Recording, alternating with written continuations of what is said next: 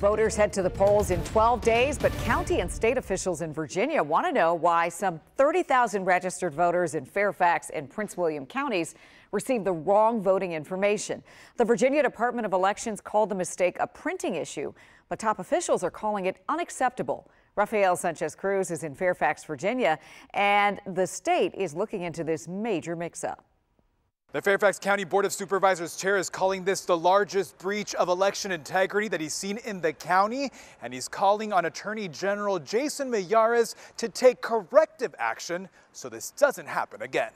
Fairfax and Prince Williams counties have mailed out new voting notices after more than 30,000 of the registered voters received mailers from the Virginia Department of Elections with the wrong polling place location. The towns affected include Clifton, Dumfries, Haymarket, Herndon, Occoquan, Quantico, and Vienna. I think an investigation should go into, how did these documents get prepared?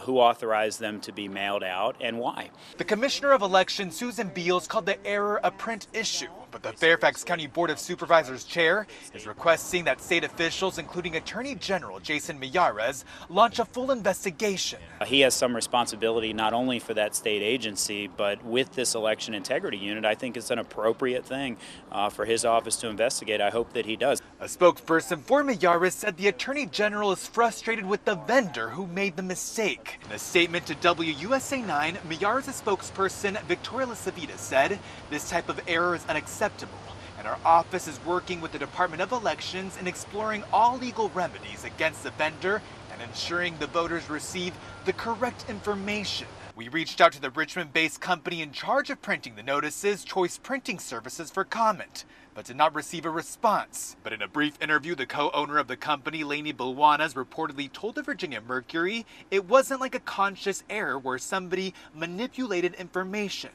There's still no timeline for this investigation. State and county officials are telling me that their top priority right now is getting voters to their right voting location on Tuesday, November 8th. In Fairfax, Rafael Sanchez Cruz, WUSA 9.